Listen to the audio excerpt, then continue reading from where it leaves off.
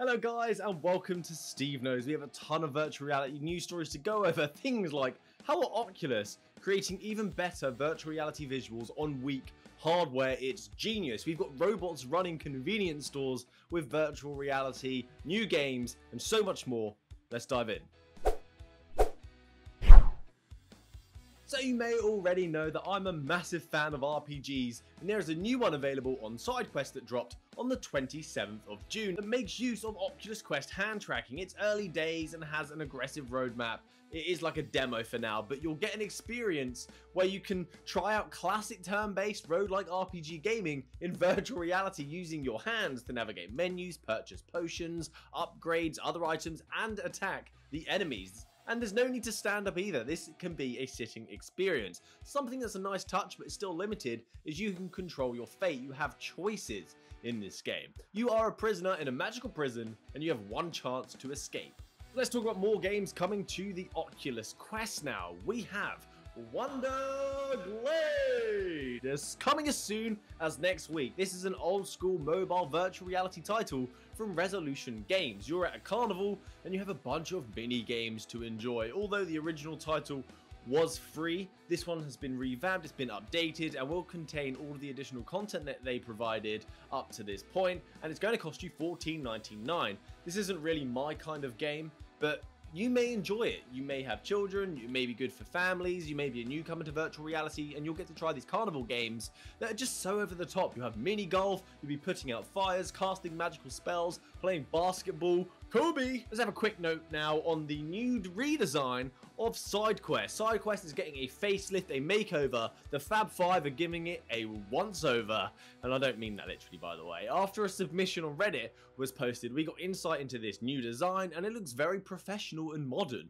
It still has the same style, so you should be able to navigate if you're used to the original design. You're not going to have any problems there. But what's noticeably different, what's changed, is the thumbnails. They're much smaller. You can now fit more games on a single frame. That's fantastic. I'm not sure when it's going to be coming. The post did say soon, but SideQuest did comment on it saying that they are working on new discovery tools to improve the experience for developer and user. And what I find funny about this is it's kind of looking better than the official Oculus Quest store now. One of my favorite stories now is how Oculus are going to create high-end visuals on their limited hardware. This could be the future of standalone devices right here, and it's just so good. It's genius. So Facebook just posted on their research website on the 1st of July some work that had been going on regarding real-time rendering, trying to get the best visuals possible out of limited hardware.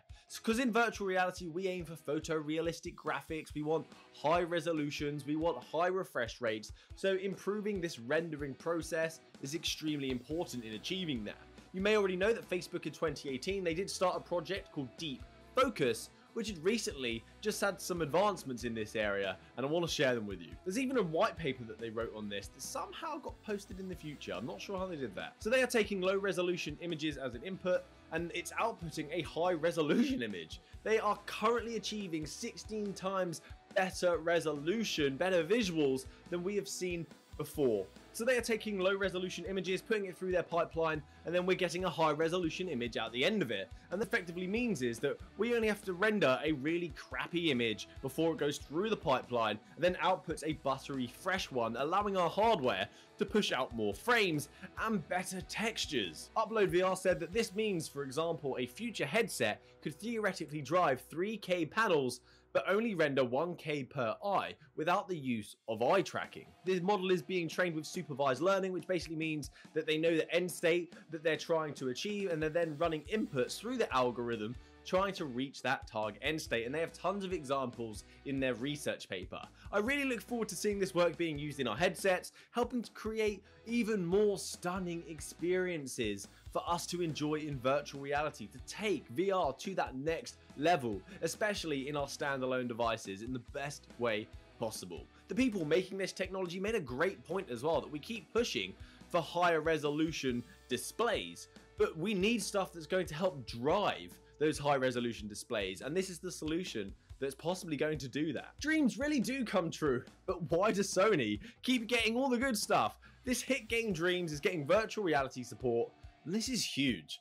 In Dreams the Pancake game, we saw incredible creations and games from the community that they had created, and now that functionality, the possibility of content is being transferred to the virtual reality space. This expansion is coming July 22nd, and it's for PlayStation VR only.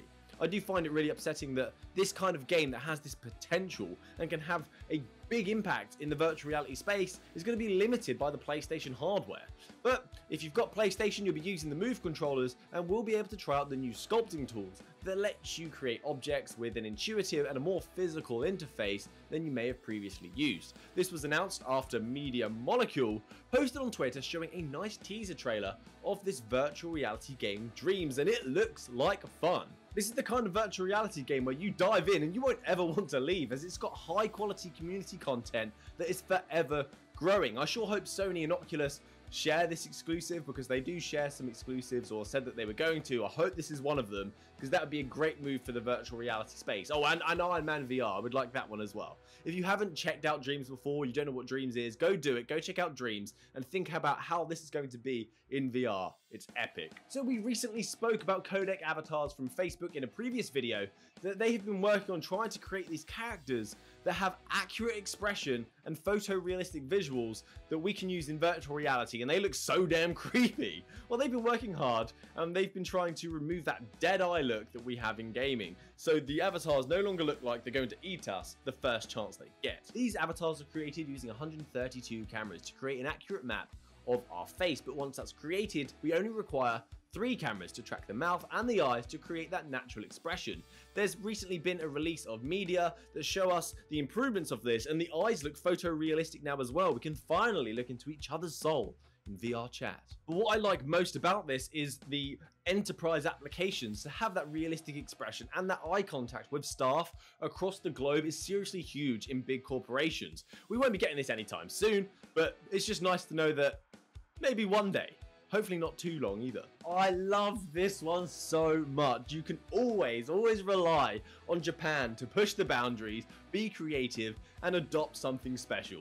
A new report on a Japanese convenience store that they're going to be run by robots that are controlled by employees remotely using virtual reality. This is going to be rolled out in at least 20 branches by 2022. So there's recently been a partnership between Family Mart and Telexistence, and I guess they just started talking about this.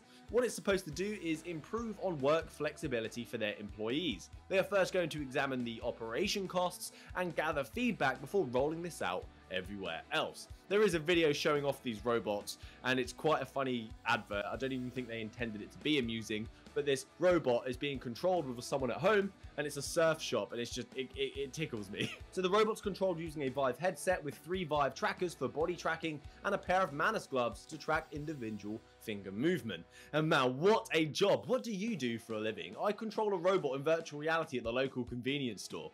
What? I may have to go to Japan and visit these stores to experience these bots, but it does raise some questions. What happens when the Wi-Fi goes or the connection's gone? What's the failure of these robots? Because once they're down, who's running the store? Anyway, that's it from me today, guys. Thanks for watching to the end of the video. I appreciate you getting caught up on the latest and greatest virtual reality news. Please subscribe to the channel. Stick around for next time. Happy gaming, guys. Good day.